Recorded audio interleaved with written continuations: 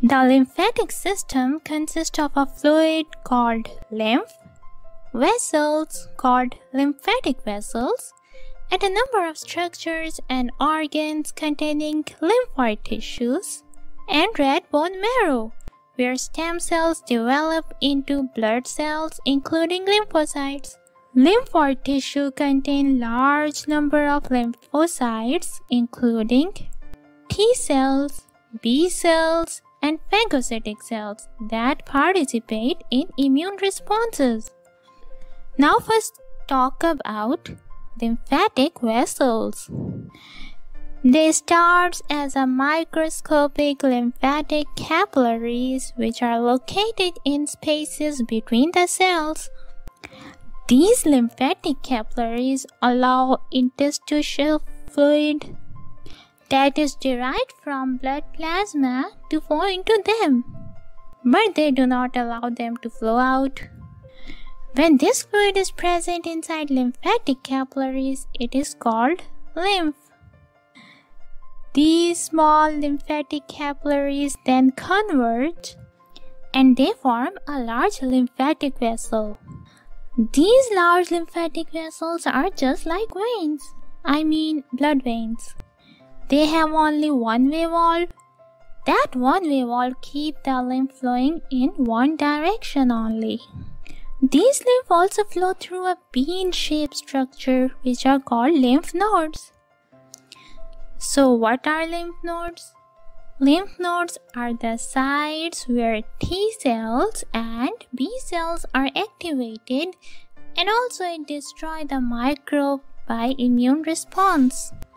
Within lymph nodes, there are reticuloid fibers, macrophages, and dendritic cells, which trap microbes and destroy them by a process called phagocytosis.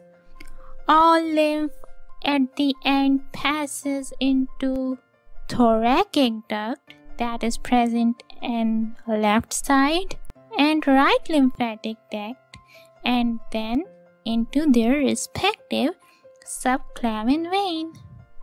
In subclavian vein, this fluid is now called blood plasma. Now this blood plasma moves through cardiovascular system and ultimately become interstitial fluid between tissues, cells, and other cycles begin. Now let's see where these lymphatic tissues and organs are located. Lymphoid tissues and organs are scattered all around the mucous membrane that line gastrointestinal, respiratory, urinary, and reproductive tract.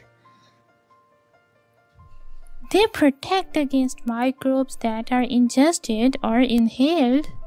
Many large aggregates of lymphoid tissues are located on specific sites of body, which include tonsils in the throat or Peyer's patch in the small intestine. And also, the spleen contains lymphocytes and macrophages that monitor the blood for microbes and secrete products such as toxins, much like lymph nodes that monitor lymph. The thymus serves as a site for T cell maturation. It also contains dendritic cells and macrophages. So here we have seen that how lymphatic system help to remove microbes through the process of phagocytosis. So in the next lesson, we will see that how phagocytosis works. So stay tuned.